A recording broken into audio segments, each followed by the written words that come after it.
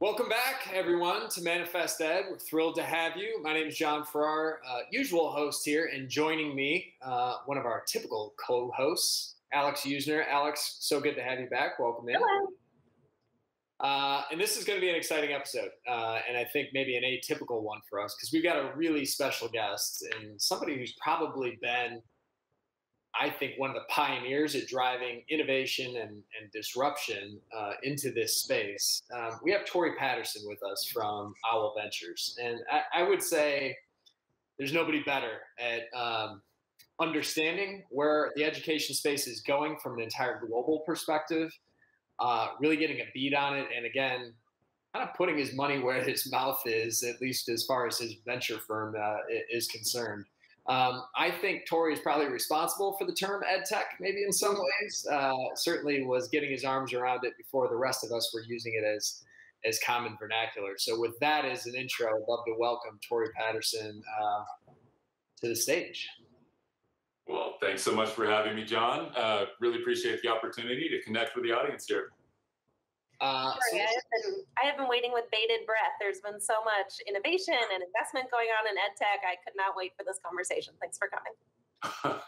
So listen, Tory, I'm not going to assume that everybody probably has the same history that we do with you. And we've gotten to know you over the last year, and it's been fascinating to learn the Owl history, I guess, as well as your history, and then see where you've all taken this in the last 12 to 18 months as the tectonics of the entire space across the globe have changed. But can you give us a brief synopsis on what you've been doing with your life before you got on this show with us today? Absolutely, appreciate that. A little history on me. I grew up in California. I went to Williams College and then became an investment banker with a firm called Robertson Stevens in San Francisco. I then was lucky enough to go to business school and switch gears a little bit and get into the venture capital business in 2007. I made my first EdTech investment in 2009 into a company called Presence Learning. And since that great day, I've only invested in education companies. I had the good fortune of getting to launch Owl Ventures with a great team in 2014. And since then, we've scaled to about 1.3 billion in assets under management. We've invested very aggressively in the EdTech space since then. Across 5 funds, and with the I mean, I know we're going to get into this, but with the pandemic, really shifting everyone's attention towards this category, we've leaned in, extremely hard, and we've put about $500 million to work since last March, and that was a scary thing to do, but also, the trends that we were seeing, justified that aggressive approach. So, yeah, excited to get into it with you. So $500 million is a dizzying amount. And I think what's interesting about it is it really, at least from my knowledge of it, what I can understand, it's really been across the ecosystem. It seems like there are areas that you've gone harder in, but it's a pretty diversified set of investments that you've made across K-12, higher learning student services, and the like. I guess maybe just since you started there, talk to us a little bit about how you're looking at the market, not just domestically, but also globally. I think the audience would probably be surprised to learn how much attention you've paid to the rest of the world, really. Yeah, happy to talk about that. So, we view the market, in 4 big buckets: early learning, K-12, post-secondary, and then career and corporate upskilling, what we call career mobility. So we like to think about that professional learning category from the perspective of the individual, not necessarily the institution. And so what I'd say is the vast majority of our investment has gone into K-12 as well as that career mobility category. I'd say early learning is a space we're eager to put money to work, but it's a trickier category for a variety of reasons I'll get into. And then the post-secondary space, I mean, we have a few just iconic companies growing in that category, Noodle being a really fun one. But for a variety of reasons, I think the bulk of the innovation that we've been attracted to has been in the K-12 and then the career mobility sector. You know, one of the interesting things about EdTech is that there's no geographical hub.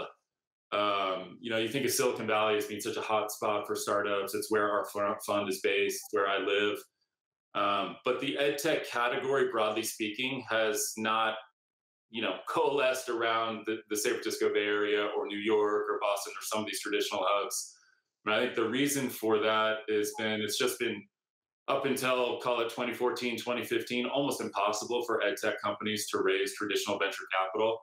And, you know, the type of talent that these companies were tapping into to build their businesses weren't necessarily sort of like tech ecosystem centric. So a lot of the big EdTech companies that you see today are not based in those hubs. So we've been forced to, as a firm, as we're pursuing this strategy, to be really geography agnostic from the get-go.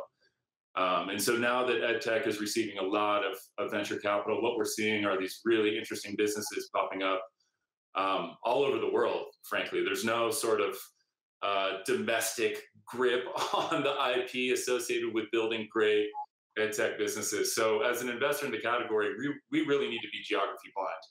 And that means that we need to understand, you know, the consumer dynamics in other regions, the institutional dynamics in other regions. And it's forced us as a firm to be pretty globally minded from the get-go. And I'd say over the last, you know, really 24 months, and going back further, of course, but really over the last 24 months, we've just seen an explosion in really super interesting innovations and entrepreneurship happening overseas. So yeah, we've been lucky enough to support a lot of that. That's amazing. I know you said you've been doing a lot in the K-12 space, and I think everything that happened throughout COVID, I don't think we would have ever thought of it previously this way, but parents have been using K through 12 almost as childcare, where other markets, take like Asia, see K through 12 as an opportunity for their kids to get ahead. How are you seeing the EdTech development or advancements in those countries treat K through 12 potentially as this opportunity to get ahead? Yeah, it's super interesting. I think, you know, some of the reasons for that is like, you know, there's just structural differences all around the world, no surprise, right? And so in places like China and India, you have enormously high stakes testing environment. You think the SAT is high stakes over here, like, you know, the Gaokao in China and the tests they take in other regions of the world, like you perform well on that test, your family is in a different economic position for generations, literally. Like it's a very high stakes set of circumstances.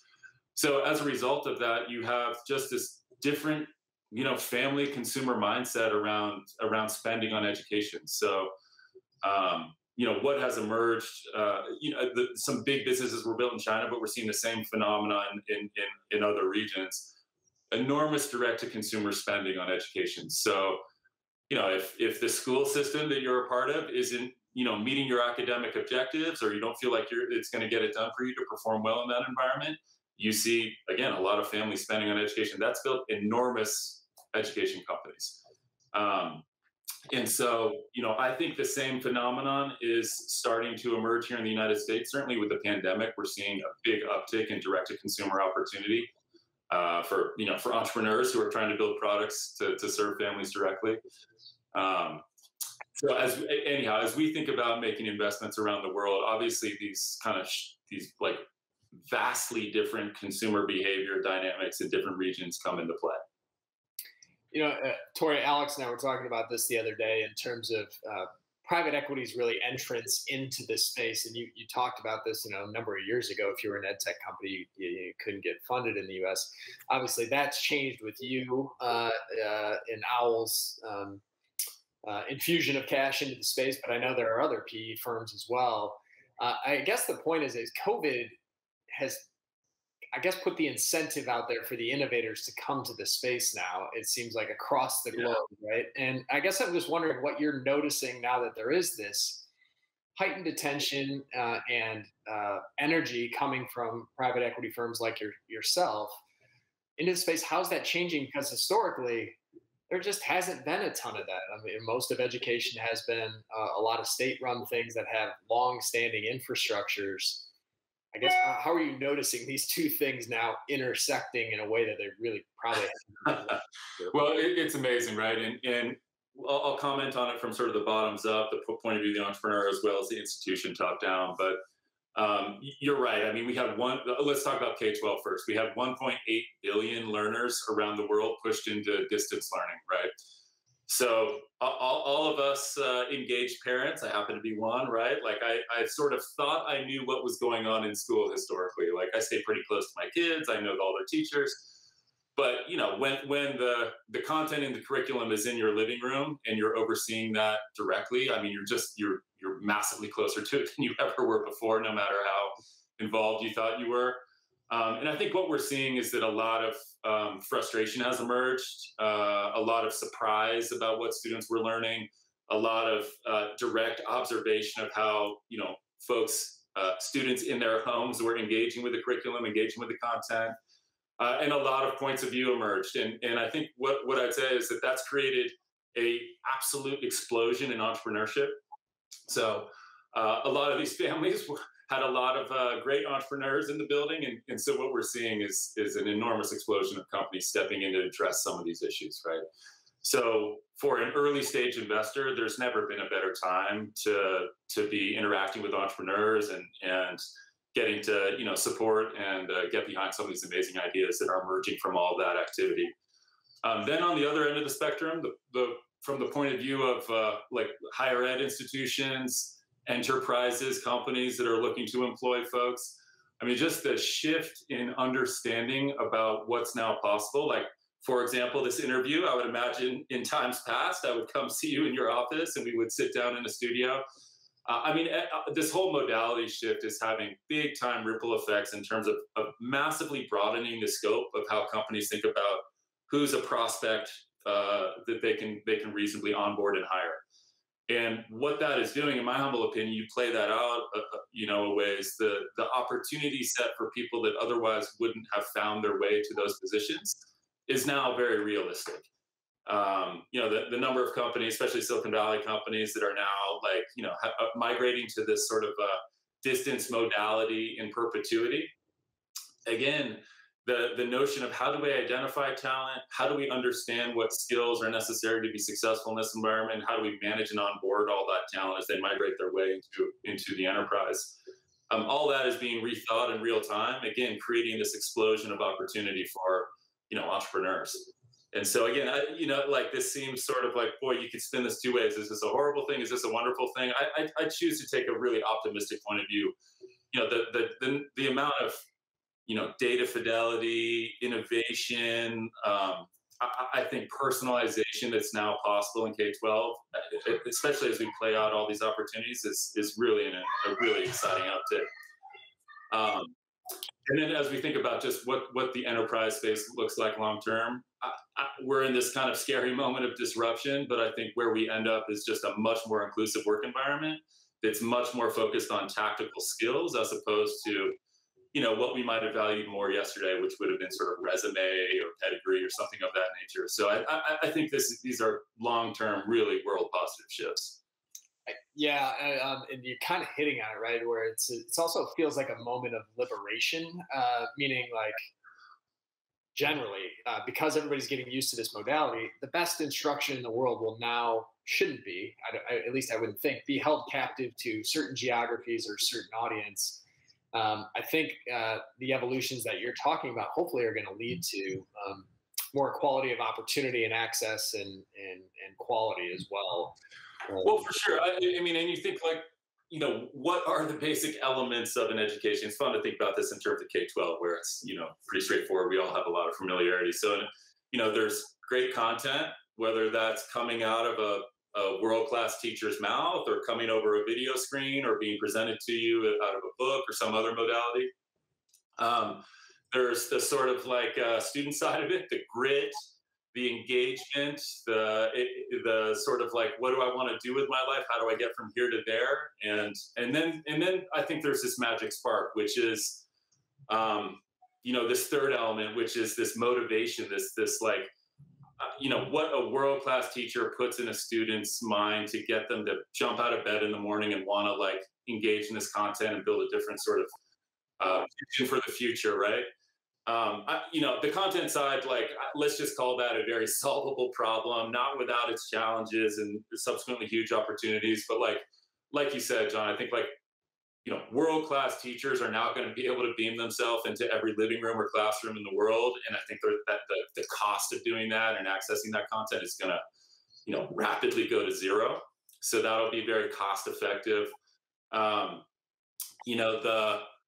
The sort of the student side of it, and the sort of third element that I'm having a tough time articulate, the magic that a great teacher puts. I mean, if all of us were to pause and say, hey, who's the one or two teachers in your life that changed your directory, helped you find your way to Google, or in my case, being an investor or whatever, like we could rattle those names off quickly.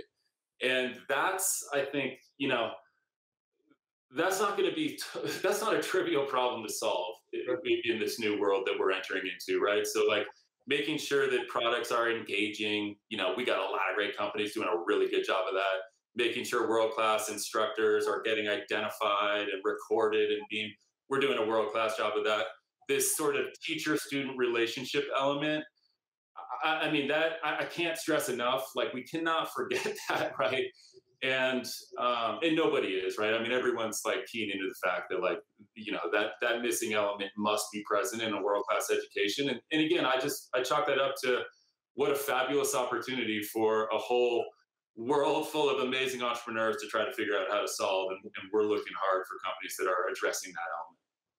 I think one of the recent hot topics in K through 12, back when class still took place in the building consistently, was social emotional learning.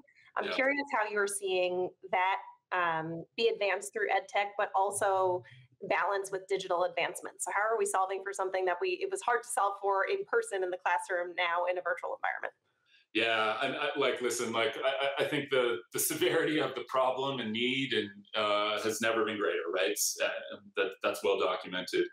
I won't plug companies, of course, but we do have a company called Panorama based out of Boston that's doing a fabulous job, addressing and tracking and managing a lot of those dynamics.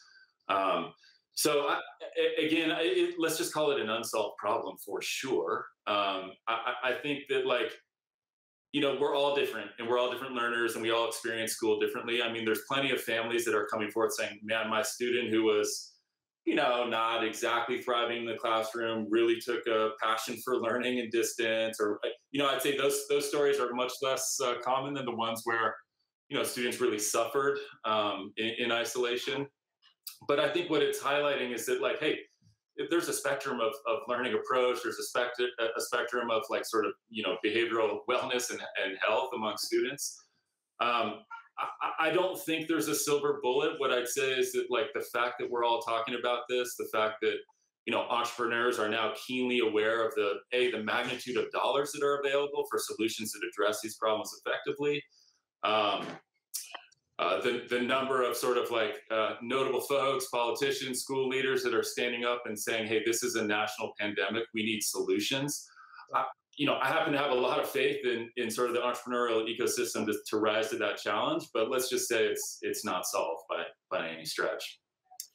Not solved, but to your point, this data and insights have always existed on the higher ed side, whether we're talking about social, psychological, or we're talking about academic counseling, advising, making sure that we reduce attrition rates and speed, success, that's always all been there. I do feel like this moment is now, to your point, whether it's politicians, education leaders, school presidents, administrators of all levels are now saying, we need the solutions. Maybe now we can start to build that bridge between what has always been there in terms of the insights, but pair that with the technology to actually unleash them. I just don't know that we had the urgency before, right? As my father likes to remind me, people don't change in the midst of comfortable situations. So true. Education has been comfortable for a while, but we're now all uncomfortable, and I think that's maybe promoting a much healthier dialogue across the whole ecosystem. Well, you can't ignore physical health. You can't ignore mental health, and one of the big tragedies is this, the inequities associated with accessing solutions, right? And so, if you think about the school district as a melting pot of society in many ways. And obviously that's a gross generalization. Many school districts are in much different situations than others, but it's a way to aggregate all of those families and all of those students. And we believe a phenomenal channel for delivering those services and solutions, right? So again, I'm slipping into plugging companies. We have a company called Hazel Health, which is, they deliver physical health and healthcare to students via schools, and they're now having a lot of success and interest in their mental health solutions as well. So again, what could be just sort of a tragic state of affairs, and oh my gosh, all these poor kids are going back to school and they've had a year off, and all these sort of behavioral issues and mental health issues. It's actually a great place to start addressing those via the school district. And that takes a little creative thinking. That takes a restructuring of how we think about the sort of purpose and use of those institutions. But it's a fabulous opportunity for folks who are, preparing products and services and solutions that can work within the confines of those institutions. So I come back to these problems are well known, they're well documented, they're being discussed broadly. Thankfully, they're not being pushed under the rug. And again, I have faith that some great solutions are on the way. So we've got no problems with the company plugs. It's actually a good segue where Alex, I know, wants to go on sort of the idea of awareness and branding, but that's what you're doing essentially is we're shedding light on the fact that these, the problems exist, which we've known, but there are actually companies and people trying to focus on them, right? But that's not where the history of education is. There hasn't been a ton of time spent on what I guess we would call in the media world, where Alex and I live, on branding or really heightening awareness of some of these things. I know, Alex, this is an area you're passionate about and a line of questioning we wanted to get to with Tory. Yeah, Tory, I'm so interested. I mean, knowing that the entire world, whether it's K through 12 or higher ed or adult learners, they all were thrust into digital learning for the first time in some format if they hadn't been yet in the last year. So a lot of the companies that you're working with in your firm might have seen first-time customers. And I won't say, we've seen the end of COVID yet. Maybe we're emerging or there's a light at the end of the tunnel, but how are you advising firms to balance near-term performance, but also awareness to try and keep these new customers while also gaining and meeting goals? Yeah, well, I love it. So listen, I think we were on, again, I'll kind of focus my comments in the K-12 space because it's kind of the easiest one to grasp, but we can apply this to all other categories. So I believe, I think the data would support that we've been on a steady march, of migration from analog to digital across course materials, assessment, and sort of the notion that technology was going to be further integrated into the classroom experience, whether that's in class, out of class, et cetera. And so the adoption rates of these products and these solutions have been on a steady climb. With COVID, if you didn't have the ability to reach your students digitally, you ran out and got those solutions quickly. I would sort of argue that you were going to be buying those solutions regardless, sometime in the next 3 to 5 years. So we had a big pull forward of demand. So, a fun company to talk about is Newsella, right? They're taking, nonfiction content from, hundreds of partners all over the world and releveling that content to make it accessible to students in classrooms. That's been a very fast growing company for a long time. We saw, big spikes in adoption of their products because they worked so well in a distance modality, and that's, teachers could stay up to speed on making sure that students were engaged in content. All of the analytics were made available to teachers so that they could understand, okay, who's keeping up, who's not keeping up, how are we progressing as a class? All of those tools are massively valuable, even when you're all together.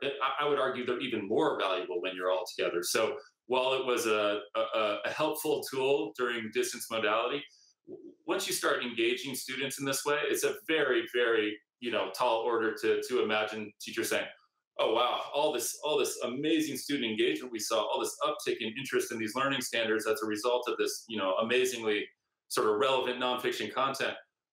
now that we're all together, yeah, we don't really need that anymore. Like we're just seeing none of that.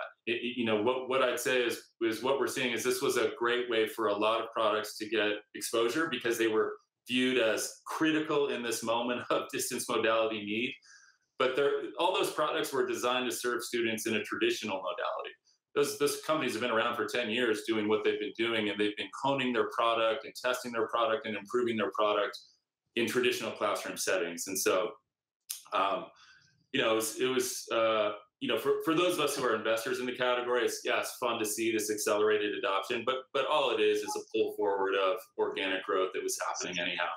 So I'd say we shouldn't fall in love with the growth rates that we saw with a lot of that pull forward demand, but we were pretty convinced that these best in class products were going to be broadly adopted, regardless. And I'll just say a few more points on that. Like the products that are winning and the products that this happens to sync with our own personal investment strategy. Others may have different approaches to this market, but we spend an enormous amount of time looking at student outcome data. That's love to hear from any entrepreneur in the world, but don't sit down with us without like concrete analytics on how you are accelerating the learning of the students you're serving relative to incumbents and relative to competitors. Like we as a firm want to back the companies that are driving the most robust, like deepest learning, accelerated learning, efficient learning in students. And that's a two-way street. That comes from world-class content that is focused on the learning standards that we're trying to impress on these students. And it comes from the students as well. And what I mean by that is if all this content has existed, we know what we need to teach. The issues we have is lack of engagement from students. So take a company like Greenbox Learning, which does this, I think as well as any company on planet Earth. They find a way to engage students. Students want to work with their product. Students wake up at 6 a.m. on a Saturday to log on to Dreambox and get back to work because it's fun, because it's empowering, it's enriching, and students feel that. So I could go off on that for a long time, but like one of the fun examples we like to joke about is that a lot of students have attention disorders and behavior problems in school, and we say, oh gosh, we should treat this with medication or other things. And in certain circumstances, that's of course warranted. But I think a lot of that is like these students just can't learn in the classroom. We're all frustrated. We're creating problems. Then that same student goes home and plays video games for 72 hours straight without blinking or going to the bathroom, right? Like obsessive engagement from the same students who can't sit still in a classroom. So it's not a human biology problem. It's a lack of engagement or interest or whatever with the content. Now, be that the modality that it's being delivered or whatever. I mean, there's 100 problems that could be wrong with that, but we can't blame students. They just don't have it or some nonsense like that. We need to take a look at the products, the services, the content we're putting in front of these students and make sure that we're catering to 2021 youth, not what I did in school or my parents did in school or whatever. The world's different. Can I tee you up for a content question? I'm curious how you're seeing like the changing of the guard from our traditional education publishers to potential new startups and what you think content in the classroom might look like. Yeah, I love it. And so like, I don't have like a clear vision of that, but what I would say is, we've thought of video games and gaming and TV as like poison to learning, right? Like students playing on this stuff or doing it, I don't pretend to know a lot about it, but it's like the antithesis of like sitting down and reading a book and engaging. I think what we as folks who are trying to help learning happen, we should be taking lessons from these folks who are getting students' attention. So if you have instead of saying, oh God, I'm so frustrated that kid's staring at that iPad or playing the Nintendo or whatever they're doing, we should be saying, that thing, whatever bell it's ringing or light it's flashing, it's getting this to like obsessively focus on it. Let's take some of those cues and adapt some of that to, what we think is productive struggle learning environment type of work. So again, I don't think education is going to look like gaming. I'm not saying that, But what I am saying is that we need to find ways to find organic, natural ways that draw students into wanting to learn about the learning standard that they're being asked to learn. Like you ask I'll think of a fun example. This is going to stress test some of your audience a little bit. You take a 9th grade bio student and you sit them down and say, hey, we're going to learn about photosynthesis today. I mean, unless you're like me who loves growing vegetables in your garden, like your average 13-year-old, they don't care at all about learning that standard. They don't care. Like whatever we may think and hope, they don't care. And so we need to find ways to say, hey, photosynthesis is actually something you should care about. By the way, you know, there are indoor cannabis growers in Denver, Colorado. Guess how they get those plants to grow? Photosynthesis. You may be a surfer in San Diego. You know that algae bloom that shut down trestles for 2 months last summer? That's photosynthesis. You know, like you got to find ways to reach these students and say, hey, you actually do care about this learning standard, and let me find a contextual reason for you to engage. Again, I'm coming back. That's why Uzella exists. That's what their product does. But you know, apply that thinking to every category. Yeah. Right. Yeah. I think it's such a good point. That really hits home in terms of like it's just about the engagement, I guess, modality or environment that we deploy, and maybe tech is going to help us there. I guess I'm going to keep it there for a second. Talk to us a little bit about mobile in terms of, I guess, either how your investment companies are thinking about it, how you're seeing that evolve, maybe what we can learn globally versus domestically. Again, sometimes infrastructure helps advancement. Sometimes it actually keeps it from maybe going as fast as we would like. And I wonder how you're seeing that across different parts of the globe as it relates to mobile and its impact. Well, 2 fun examples. One is Quizlet, right? Like everyone knows Quizlet, right? You know, rapidly approaching 100 million users. One of the, we think the most scaled learning platforms in the world.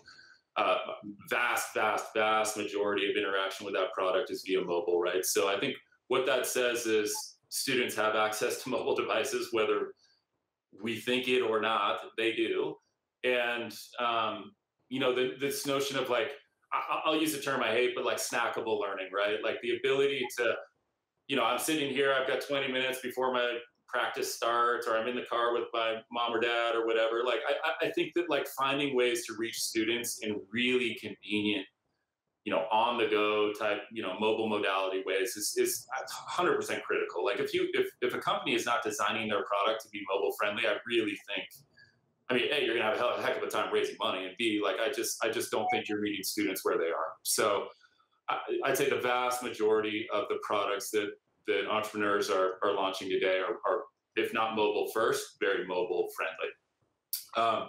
So that's just kind of a domestic point of view on like what's happening in the US, and obviously we love all the companies that are popping up on mobile. In other geographies, it's do or die, right? So like if you are not mobile first in, for example, Central or South America, you don't exist. If you are not, you know, we just backed a company in Nigeria called ULesson, which is, you know, delivering supplemental learning solutions to students via mobile. The hope of reaching students all across Africa in a broadband only desktop modality is not, that's not a fundable strategy, right? So I think like, you know, I'm talking to you on my desktop computer in my house. I would imagine, I'll just make a crazy statement, in 10 or 15 years time, these things won't exist. I mean, all of this like work product that we're so used to, all of that I may be looking on a screen this size, but it'll probably be a processor in my phone. So I just think that like, it's clearly the future, the notion that, and especially for youth, right? So, yeah, I can't overstate the importance of being kind of mobile friendly on products. Taking this one more step further, I do think we're going to see some mega, like global education brands emerge. So like think Disney, think Lego, kind of global appeal. And those will be mobile first companies with like, there's just no 2 ways about it. To reach users in all these different places, you're going to have to do that. And you think about the cost of, I don't want to pick on a particular company, the cost of distributing Disney things around the world, or the cost of getting Legos to, emerging markets or whatever. Like all of that goes to zero in the education market. Like it's just data. And so there's going to be expensive ways to interact with the data. So think of, like if we wanted to get an MIT caliber engineering education today, or pick your elite university, all that content is for free online. Like you can just go learn all that. Now, if you're a normal student like me, you're going to need a little help getting yourself there. So, you might hire tutors or engage in traditional schooling or whatever you're going to do to help scaffold and march yourself and provide that sort of motivational spark to get to the goal line. But if you just want the information, like it's all out there and it's all free. So I think the big win companies, the Lego of education, the Disney of education, these are going to be companies that make all of that content totally world-class, totally free, and then sell services to help students, march through that learning and reflect their learning, turn that learning into currency that it leads to employment in the global economy. Like that's the future. And no one's really put all those pieces together yet. But I mean, that's the $1 trillion market cap company is coming, and that's what it's going to be. I think one further wrinkle of complexity keeping you on this access topic a little bit longer. I know in the past you've said by 2025, I think 1 in 4 students will be English as a second language students. What sort of solutions are you starting to see address students and like meeting them where they are, or even helping parents that might not be English first in guiding their students through an education? This is one of the biggest puzzles of my investing career. The demographic trends are crystal clear. If we look at the ratio of children being born in Africa and play that out to 2030 to 2050, like, I'm going to get the stat wrong, but it's like directionally like 50% of all children born in the world will be in Africa in the coming decades, right? We're not seeing any products. I mean, ULesson is one that I've supported in Africa, but like, there's not enough responsiveness to these obvious demographic shifts. So ELL, English language learners, this is one we've talked about since we started our fund. If I go back to my Fund 1 fundraising deck, it was like, this demographic shift is underway. There's going to be massive businesses popping up to go address that challenge. Entrepreneurs out there, hello, like we're not seeing them. And so, there's a fabulous entrepreneur in Boston named Jordan Moranis, who has an amazing company called Elevation Learning that's doing great work on the ELL side, but we're not seeing the explosion of products that, there's procurement dollars for these products and services. We're not seeing it emerge fast enough. And so it's one of these things where, like, we as a fund get to have this beautiful lens on what's happening. We think we got a good pulse on all the entrepreneurial, interesting things bubbling up all over the world. But we also see these obvious, like, guys, go build here. Like, there's dollars here. Like, there's need here. And so that's just one of these frustrations we live with. I think we see the demand, but we're not seeing the supply. That part's interesting. Demographic shifts are something that we talk a lot about, even domestically, let alone what you're alluding to globally. And I think you're right. There is a delayed reaction to a factual trend that is obvious and needs to be addressed and embraced. And I think we've gotten a long way in that regard. As I predicted, this conversation is speeding along, but I do want to, and I know most of your focus is on K-12, but I'd be remiss to get your take on higher ed and how that's evolving. One of the things that we do focus on as a team is where student mindset has been, and it's mirroring what you're saying in terms of K-12. Before COVID, there were about 30% of higher ed students that were enrolled in some form of online education, whether it was pure play or hybrid. On the back end of this, 80% of those same students are now expecting some form of online tech and embracing this. Tory, I think you and I had this conversation. I talked to a regional university president who surveyed his students the other day and asked them all, hey, how do you like our flex technology, which is essentially letting them Zoom into classes, and gave them a scale of 0 to 10, and they all said it's about a 4, right? Not real good. The follow-up question was like, well, would you like to have us take it away? Or should we keep it? And the answer was no, 10. We want to keep it. They've already built in the fact that we will get better, but I do like the flexibility it's giving me whether it's, taking care of children, parents, travel, taking on another job.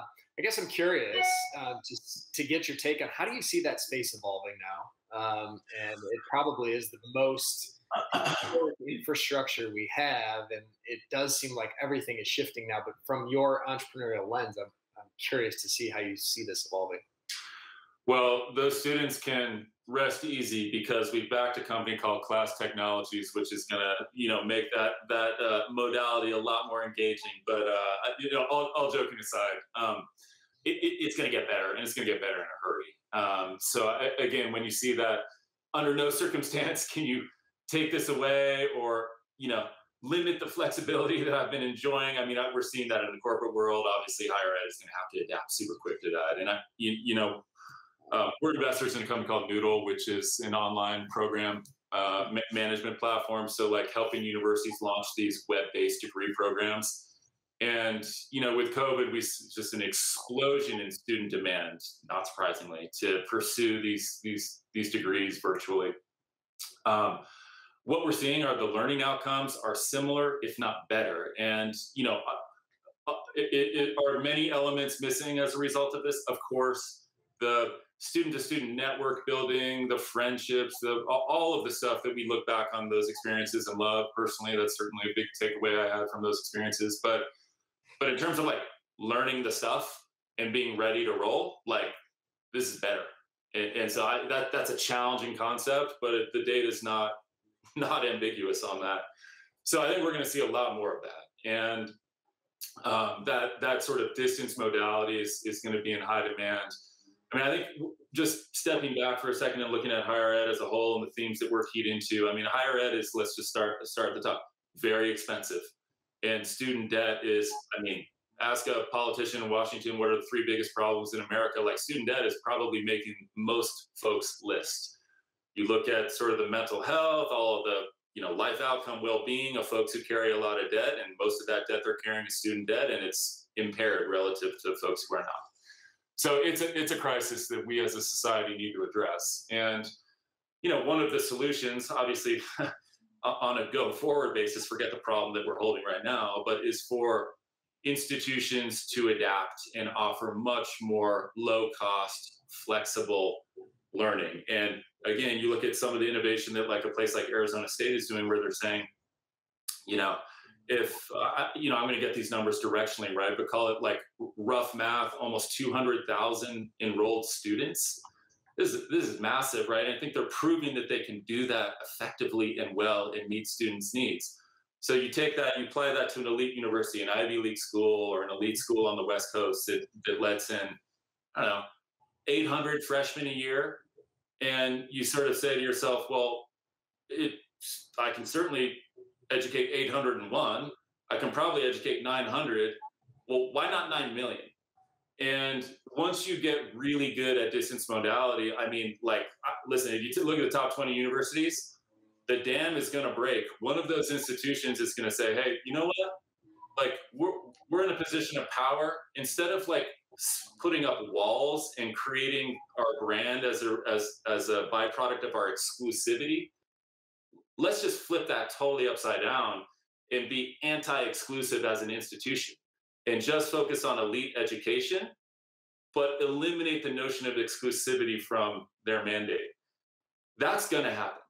I mean, I bet my whole firm that that's going to happen in short order here. And so the upside for one of those institutions saying, okay, we are now the institution that educates the world under our brand, and we sell products and services to help students be successful on those curriculum journeys, whatever they happen to be studying. Again, you build one of the most powerful institutions, be it for-profit, not-for-profit, whatever, this planet has ever encountered. And so why would you not do that? Like, it's on the right side of history. It's where the world is going. Someone's going to break. And once one does it, they all have to do it. And so that is an absolutely spectacularly cool thing for, those of us who are lucky enough to be alive at this moment in time. Like we're quickly approaching like this shift in mentality where content is free. So again, like I mentioned earlier, you want to go get an MIT level engineering education, you just do that online right now. You want to have the degree to turn that into currency to go get yourself that job. Well, that's not solved yet, but I think that's coming too. And so this is the first time in human history that I mean, someone can correct me if I'm wrong on this, where we're in our lifetime, we're going to see elite education cost zero. And that's like a sea change shift in who we are as human beings on this planet. Like, forget Americans interacting with jobs. Like, you get born anywhere in the world and you decide you want to be an expert at anything. You might not be able to pay all the supports and services to help you kind of shuffle you along, like those of us have had over the years. You're not going to have that, but you're going to have access to all the content and subsequently all the information to pursue that ambition. That's going to happen in our lifetime. And I mean, dude, that changes everything. And, so anyhow, we're passionate about funding that shift in the world. I think it's probably the biggest economic opportunity in the history of capitalism. So, never mind all the good it's going to flow from that. This is a big opportunity. So I think, Alex, we can put Tory right with Brandon Bastide at Kaplan and Fords and Professor Galloway of saying that we're going to see major institutions go to 1 million+ students. And I absolutely agree with you, Tory. And I think it's a huge opportunity to the benefit of students and really the world. I think that's certainly an exciting time. I guess this will be my last question. I'll leave it to Alex to kind of ask her last question, maybe bring us to a close. But it sounds like you also think it's the time for, I guess, employer and higher ed to kind of come together to speed better outcomes, right? I think at least I'll speak for myself. When I went to college, I picked a school and I kind of just put my trust in, like, I'm going to get that degree and then hopefully it'll lead to a job.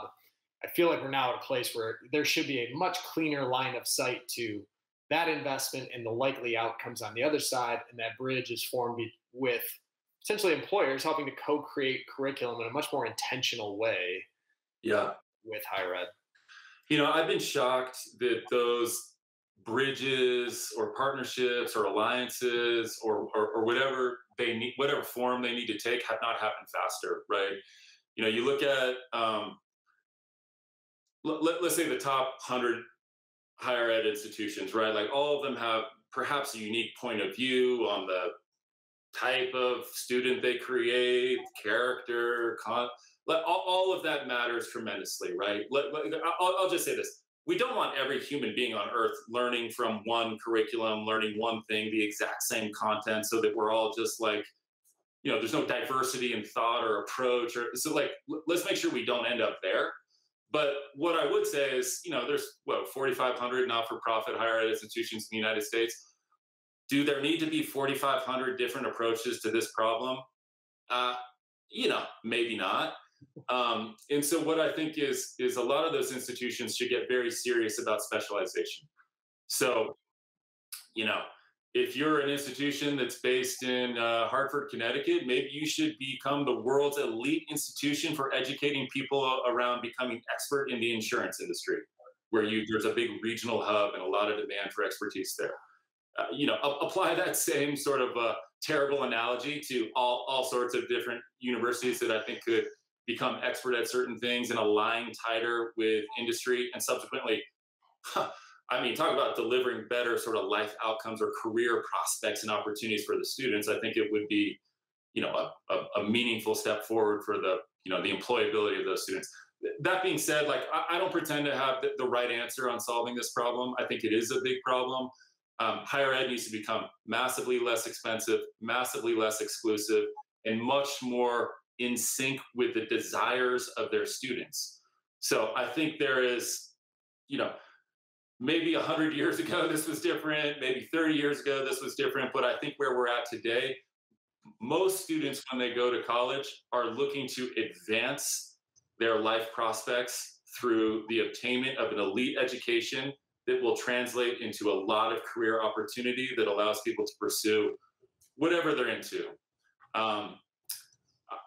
I'm not sure that career opportunity component is as tightly understood by these institutions. Like, it's a big problem. I think people inside of higher ed understand it's a big problem, but it's not. We're not adapting quickly enough. I will say this for the first time. To your point, not moving quickly enough, but there are some that totally see what you're saying and are embracing the moment. So we'll see how that evolves, but signs of encouragement for sure. Yeah. Yeah. Now, I don't want this to influence your answer to the next question, but we like to end each of our segments with sort of an award show of what we call the head of the class. So passing the mic to you to highlight someone to our audience as someone to watch, someone that's making big waves in the education space or making impressive progress against a tough education challenge. Oh man, I'm invested in 55 companies. Like, there's so many like just incredible people who are throwing their life into these problems for students. The one I'm going to highlight though is Jessie Woolley Wilson, the CEO of Dreambox. She's let's start off with a dear friend of mine, of course, but just an absolute superstar when it comes to advocating for student outcomes. You know, she's running a fabulously successful company with Dreambox, and that product does amazing things. But when it comes to like keeping the boardroom discussion focused on student interest and student need and student outcome, I'll just say it's refreshing to work with folks who like have that North Star every moment of every day, their whole life. And so anyhow, if anyone out there is ever lucky enough to have a conversation with Jessie, they'll know exactly what I'm talking about in the first 5 minutes. And anything we collectively can do to advance, the ambitions of folks like that who are like really moving the needle on student outcomes at scale. That's where, we as investors or anyone who has a megaphone to advance entrepreneurs in this category need to be focused. And so anyway, she's a fun one to talk about. No, I love that. I can't wait to look into Dreambox more. I know we asked you earlier about short-term goals and awareness, but flipping that equation to just putting student outcomes as the number one metric that you are just hard and fast focused on, I think is so important. And you're in good company with anyone that is doing that. So I can't wait to learn more about that. Guess what? If your product really gets that right and really advances learning way better and way cheaper and way more efficient, you have phenomenal renewal rates. You have very stable ARR dynamics, like all of these things that every entrepreneur is trying to hack their way into. Guess what? If you drive learning better than any other product in your category, all that takes care of itself.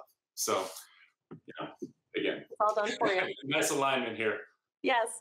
Well, thank you for joining us. It has been a pleasure to swap ideas and learn about all of the latest. I loved all of the companies you've mentioned. We'll be sure to link for more information below in the description. And to our audience, thank you for watching again. Please be sure to like and subscribe, and we hope to see you on a future episode. Thanks again, Tory. Thanks for having me. Honored to be here. Always fascinating to have you on. Really appreciate it.